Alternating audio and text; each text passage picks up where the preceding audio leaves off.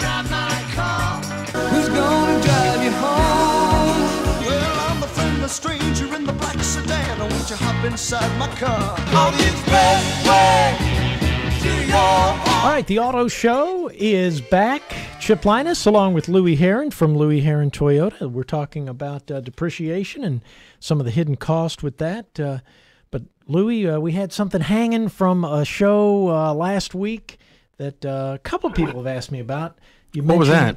You mentioned last show you went to court and you won. Oh, yeah. Okay, real quick. Never like to go to court. Don't want the situation to escalate to that point. Always want to try to help the consumer get something resolved because it's much cheaper to do so. But I had a consumer who bought a car, and like we talk about, when you sign a bailment agreement, the bailment agreement states that if you can't get approved by the financing institution that we initially contracted with, you either A, bring the car back, B, obtain your own financing. Those are the options. And if by chance you're contacted and you can't get financing elsewhere, then at that point, every single day that you are in the car, that you don't return the car, it's $25 or $50 a day plus 15 cents a mile. So we document everything. So we had a challenged credit customer who bought a car, couldn't get the deal financed the way it was structured. He couldn't obtain financing from his source. We call him. He doesn't bring the car back. Days go by. He finally brings the car back. Well, he put a down payment down. He expected to get all of his money back. Well, based on the bailment agreement, it clearly states, and we went over with him and gave him a copy of it. We said, hey, listen, you've been in the car for, 33 days. It's $25 a day. You had X amount of miles you put on the car. I mean, we notified you plenty of time, and we're waiting. Anyway, so he didn't get his down payment back. In fact, he still owed us like $400 when it was all said and done. Of course, he wasn't going to give us any money.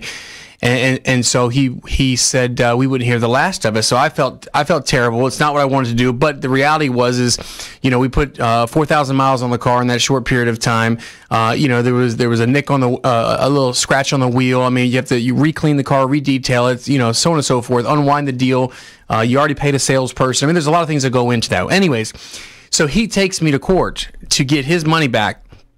When you sign the bailment agreement, folks, you are locked into that. You have to really, really pay attention when you sign that bailment agreement. When it was all said and done, he took me to court, and the judge ordered him to pay me the $400 extra that he owed. Now for me, it wasn't even worth going to court because I paid the attorney more than he's going to pay me. I didn't even want to go through with it, and I tried to settle out with him beforehand and just make peace with it, but he was adamant. So, again, when you're signing your paperwork, you're signing your documents, the bailment agreement is a very, very important piece, and it basically states that if you leave with the vehicle and we can't get the financing done for you, you can bring it back or you can obtain your own financing from your own bank. So you can actually leave a dealership without having financing? Every single car that leaves a dealership, when they leave, the deal's not done. Wow. Okay. Every single one, there's no financing obtained. Okay. There are what they call auto approvals on occasion to where a person has certain criteria with credit, job time, income, that it's an auto approval, that we've got a fax approval that they give us immediately. But with not everybody has that good of credit to do that. So we have to get every deal approved. So it's called a spot delivery. There are only 2 states in the United States that do not do that. That if you spot deliver a customer, okay, in the state of Wisconsin or California, and you can't get the deal done, the dealer is responsible to put the financing together. As long as we've done the show. That's something? Yeah. Well, that was the end of that. Last week we left you hanging. So again, the moral of the story is read your paperwork, right, LJ? Yeah. You got to read it. LJ, we're talking about depreciation. So again, what grade are you in, LJ?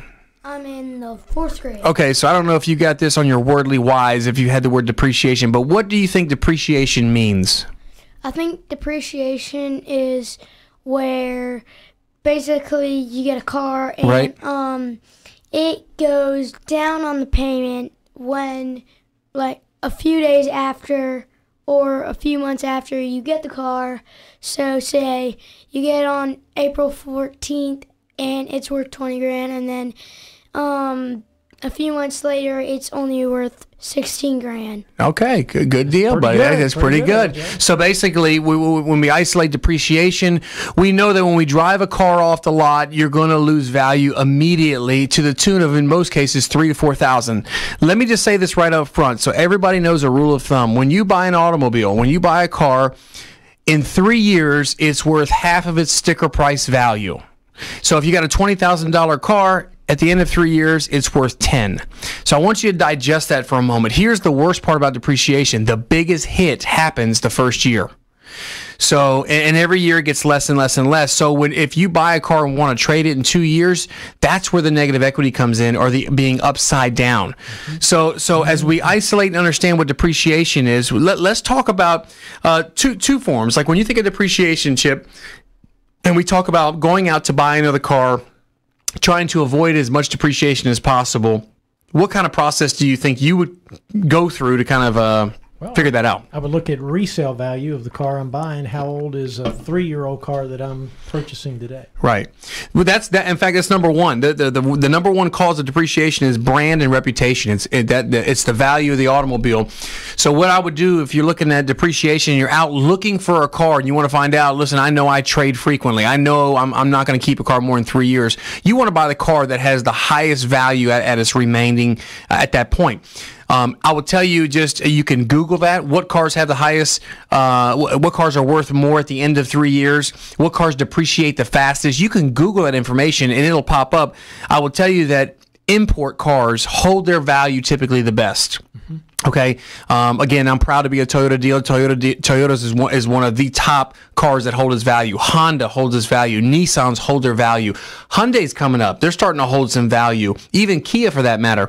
Certain domestic Ford and Dodge trucks and Chevrolet trucks have tremendous value. Now, the car's a little less. So you've got to figure out what you're going to do in terms of buying that. And when we come back from a break, I want to go over some other factors that will play into if a car will be worth more later down the road that you may be interested in and want to find out about. All right, very good, Louie. Thank you. We're back with more in just a few minutes. Maybe you can drive my car. Who's gonna drive you home? Well, I'm a friendless stranger in the black sedan. Won't you hop inside my car? It's the Auto Show. Chip Lyness, Louie Herron from Louie Herron Toyota, back with more right after this. This is